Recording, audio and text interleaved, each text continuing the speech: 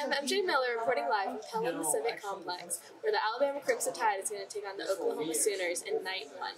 The boys have had incredible energy all season, and I can't wait to see it play out on the ice tonight.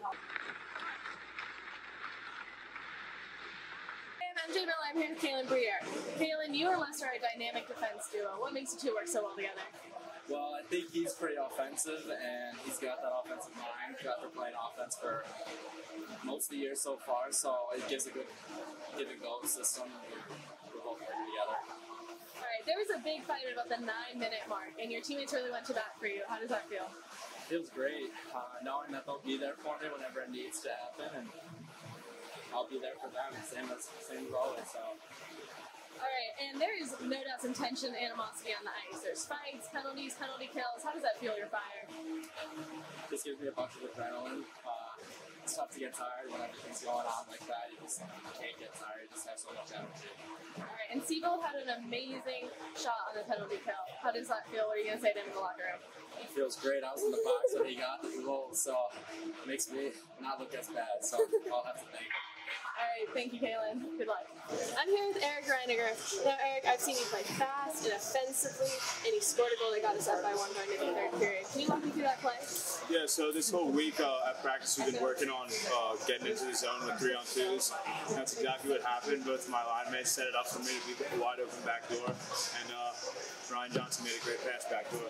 Nothing else but to shoot it. Luckily it went in. That screen in front of the net worked for us. Now you're on the practice ice. Do you think that is affecting your performance in a good way tonight? We are used to this ice. This is where we practice twice a week. So, yeah, I guess. I mean, we're up by 1, so we'll rock with it. All right, going into the third period, what are you going to leave out on the ice? Everything. We got nothing else to leave. We'll see him tomorrow, but leave it all out on the ice tonight. Ice up, heal up tonight, and see him again tomorrow night. All right, thank you. Good luck. Of course. Thank you so much. With Quinn Fahey.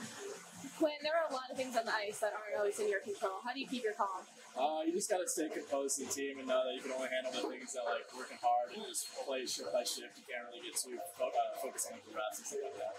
In the last 30 seconds, the fans went wild for you. What's it like to hear that on the ice? It's nice hearing like it pay off after a long game like that. You know, like they're all over us here at the end when they pulled the goal, which is good to get the team win. Now, this wasn't a known rivalry with OU, but it's been a rough and tumble night. How are you going to keep this energy moving forward tomorrow night? I think we're always better on the second days anyways. You know, we come ready to know how they play a little bit more, and they're going to be tired and want to go home, and we can just pump, hopefully. So we've been hearing a lot of tunes. We heard Rich Girl, Taylor, Kanye. Who's on Hawks in the locker room? That'd be Eric Lester. He's a big Hawks guy. He takes pride in it. Do you ever want to be on Hawks? No, I'm not. I mean, he takes control of it mainly all the time. You don't really get a chance. All right, thank you.